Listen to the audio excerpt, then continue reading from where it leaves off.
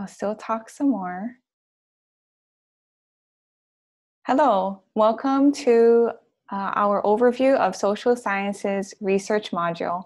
My name is Kiana Shiroma. I am the Director of the Pre-Health, Pre-Law Advising Center at the University of Hawaii at Manoa. I am also the Region 9 Research Committee member. Hello everyone, I'm Megumi Makino Kanehiro and I'm the Director of the Manoa Advising Center and Advising Office for Exploratory Students, also at the University of Hawaii at Manoa. And I am currently serving on the NACADA Board of Directors, the Awards Committee, and the Annual Conference Committee. Hello everybody, my name is Jennifer Brown and I am a transfer specialist and chair of the Manoa Transfer Coordination Center. I'm also a steering committee member for the advising community for transfer students. In this module, we will be covering the foundational knowledge necessary to understand research undertaken from a social science perspective, including the aims of research, epistemology, research methods, validity, and ethics.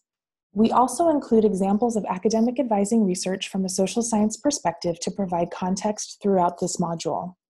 At the end is a list of references that were used in the preparation of the module and that are useful for further study. Why do we engage in research? Typically, it's to answer questions or problems in a systematic way. For scholar practitioners, this research is connected to professional practice.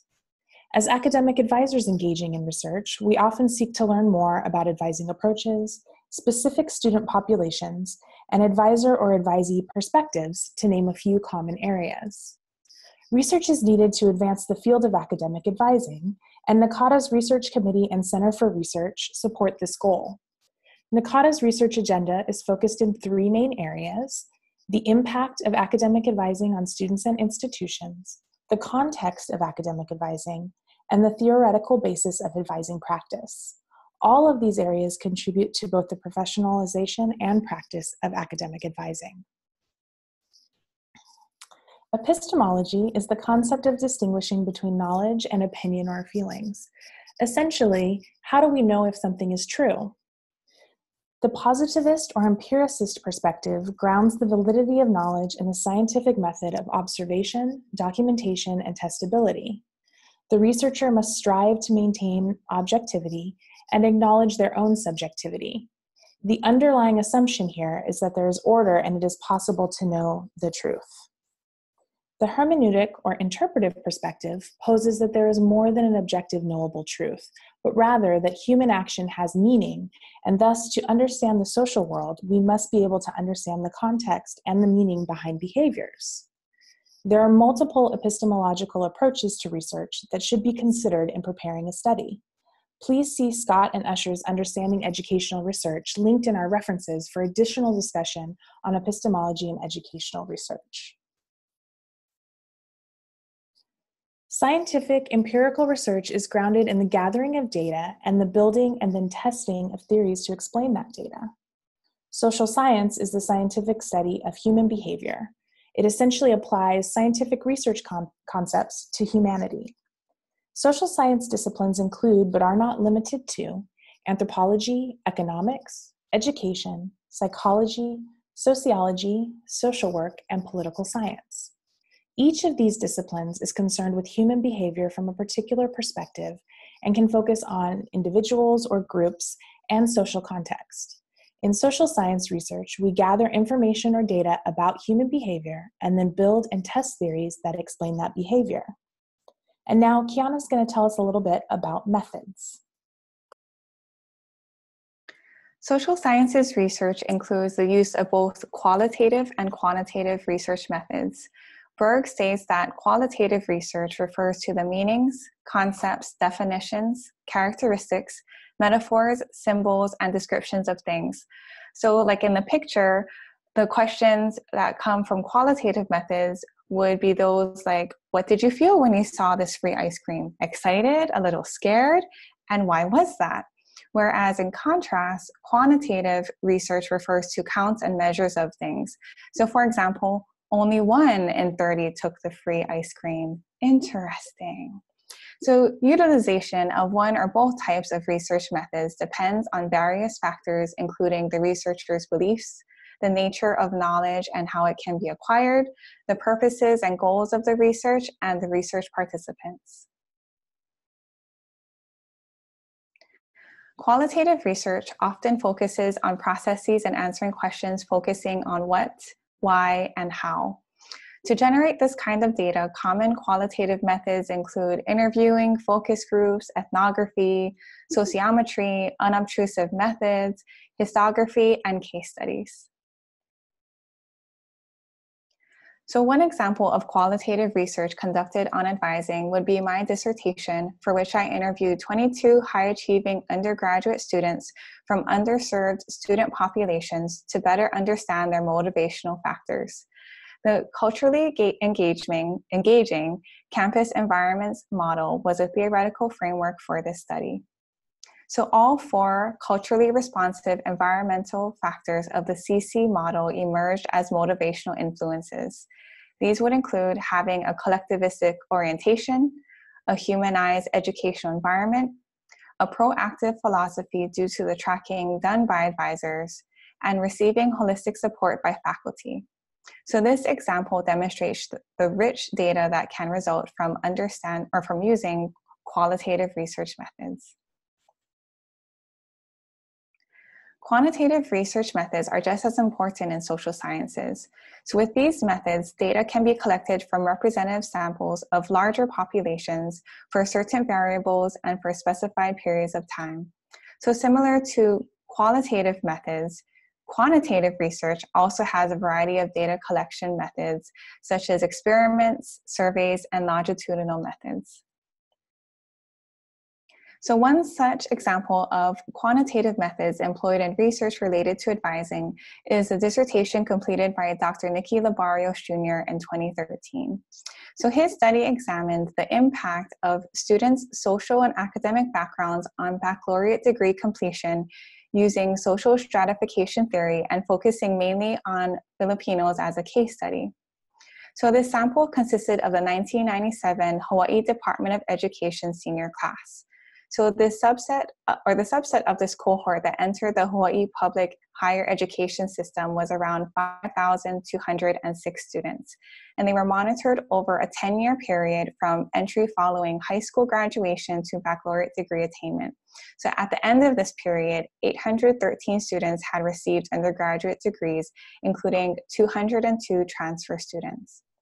So the results of the longitudinal quantitative analyses identified several key events along the pathway that highlight different patterns for retention, persistence, or failure. Entering through the state's community colleges and transferring to university was found to actually decrease the chances of persisting to an undergraduate degree, especially for students pursuing particular types of majors like STEM. Filipino post-secondary students were found to be significantly more likely to enter post-secondary education through the community colleges. So as discussed earlier, both qualitative and quantitative research methods are needed to depict the experiences related to academic advising.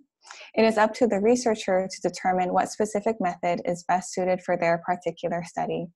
So of course, it must be pointed out that quantitative and qualitative approaches have specific advantages and challenges. Thus, using both together in a mixed method approach may ultimately provide a more comprehensive view. In both quantitative and qualitative studies, it is necessary to prove that findings are valid. However, validity is a complex term dealing with appropriate, meaningful, and useful inferences, terms that are not easily defined, and validity focuses on the interpretation of the data, which is itself dependent upon the context of the study. Xu points to other issues of validity, including complexity, recall issues, result interpretations, and suggests that face validity, experts reviewing evidence to assess the usefulness of content, and the relationship between items in the assessment instrument, such as factor analysis or the correlation between similar and different traits. But the routes that are used to evaluate validity in quantitative and qualitative studies are slightly different. In quantitative studies, validity is based on statistical analysis of data and involves specifying the context under which conditions are seen to be present by examining the content, such as area to be studied, advising, criterion, factor to be studied, such as graduation rates, and construct, attribute or trait, such as self-efficacy. Different types of analysis may be used depending upon what theories are being tested. Quantitative studies are often anecdotally referred to as number crunching because typically large pools of data are analyzed based on the quantitative instrument via computer software packages, and the statistical significance of various correlation and regression models are examined. Instruments can be developed by the researcher or published. Psychometrically tested instruments can be employed. Reliability is also a key concern for quantitative researchers. Reliability asks the classic question, how reliable are your findings based on freedom from error? As Pettinger and Schmelken point out, reliability is a necessary but not a sufficient criterion for validity. The Labario study, for example, is a longitudinal study of two sources of data and utilized a logical regression model. Qualitative studies utilize open-ended questionnaires, focus groups, interviews, field observations, and review of documents. Types of studies can include narrative studies, phenomenological studies, grounded theory studies, ethnographic studies, and case studies. Thus, interpretation and coding of data becomes the key vehicle for analyzing data. All interpretations must be supported by data, and the element of interpretation requires that different issues be addressed. Rather than validity and reliability, qualitative researchers are concerned with trustworthiness and goodness of the research. To this end, researchers consciously employ a number of vital techniques, such as gathering data and writing up that data in a way that allows others to understand the context of the study, audit trails, maintaining in meticulous detail how data was collected and decisions were made, use of rich, thick descriptions, providing specifics about the context of the study that will allow others to assess how transferable findings may be. Also focus on perspectives being used through triangulation, deliberately using varied ways to collect data, pulling from multiple data sources, and employing multiple people in the research, and positionality, acknowledging the role of the researcher and its impact on the study. Once initial interpretations have been reached, bringing in expert opinions to review and bear on findings, member checks, which means double checking with the study participants, and peer debriefing, having an external researcher review interpretations. Ethical considerations are always of paramount importance in all research studies. Kitchener, as summarized in Shu, laid out ethical considerations that include respecting autonomy of subjects, doing no harm, benefiting others, being just, being faithful, securing informed consent, following regulations, and securing approval of institutional review boards. Also, data access, data ownership, crediting contributors, and additional legal situations may arise. That's a lot. Creswell emphasizes that ethical considerations must be addressed in every stage of a study, and his text contains a complete table of ethical considerations in qualitative research and ways of addressing each one, if you want to take a look at that.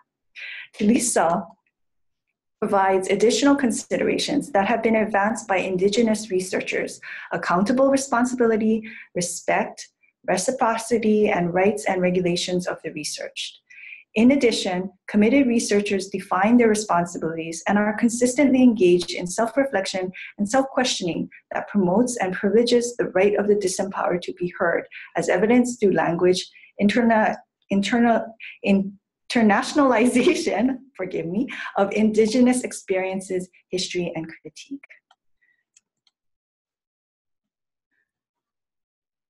For a historical perspective on the development of trustworthiness and ethics in collaboration and the proliferation of models designed to address these areas, please see Marshall and Rossman.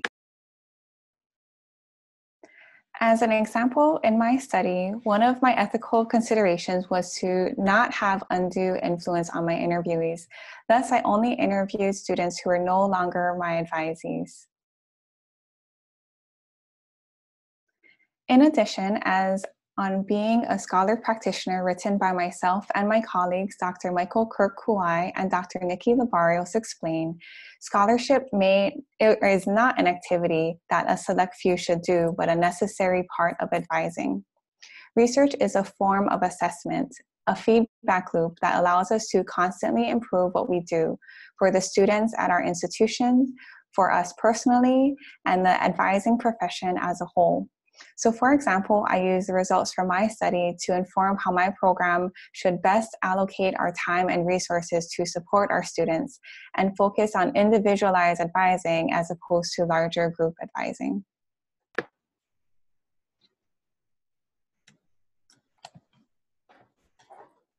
As data-driven decision-making becomes the way in which institutions make decisions regarding funding and programming, research becomes a necessary tool to assist this process. It can also help advisors to improve their practice by requiring constant reflection upon their work. And finally, it promotes and highlights the important work that advisors do and makes it accessible and understandable to the outside world. NACADA offers a wide variety of resources that can assist you in your efforts in pursuing research and scholarship. First and foremost, the NACADA Research Center and Research Committee provide a wealth of resources. In addition, it is possible to sign up for writing groups. At recent NACADA annual conferences, research consultations with NACADA members who have expertise in research were also available. The NACADA Research Symposium provides professional development in this area. The NACADA Research Grant provides funding for research in the field of advising. A number of scholarship opportunities are available for graduate students. Advisors enrolled in graduate programs can apply for the annual conference scholarship, the NACADA Scholarship, and the Research Advising Seminar Scholarship. There is also a Student Research Award that supports students who are working on a master's or PhD program and research in the field of advising for up to a year after completion. We hope you found this research module helpful. Please take a look at the resources on the NACADA website for further information. Thank you.